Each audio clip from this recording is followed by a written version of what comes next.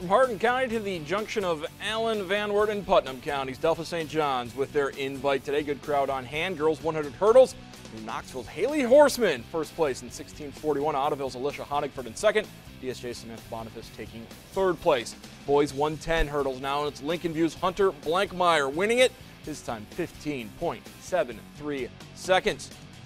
Girls 100 meter dash now, and the Blue Jays' Maddie Burgott taking first, 13.40. Jefferson's Taylor Stroh coming in third place. Boys 100 meter dash, and Lima Central Catholic's Jameer Coleman takes first in 11.06 seconds. St. John's Luke McLennan in second place. Finish up with the boys 1600, and it's Lincoln View's Bailey Toe finishing the mile in 4:36.81. Alex Rigg from LCC 3 seconds behind him in second place, and New Knoxville's Isaac Kuntz takes third place. As we look at the team results, St. John's girls takes home the title. Ottoville finishes in third as Lincoln View and Jefferson tie for fourth. Meanwhile, for the boys, Lancers take the title. St. John's, I should say, in second. LCC and Ottoville rounding out your top five.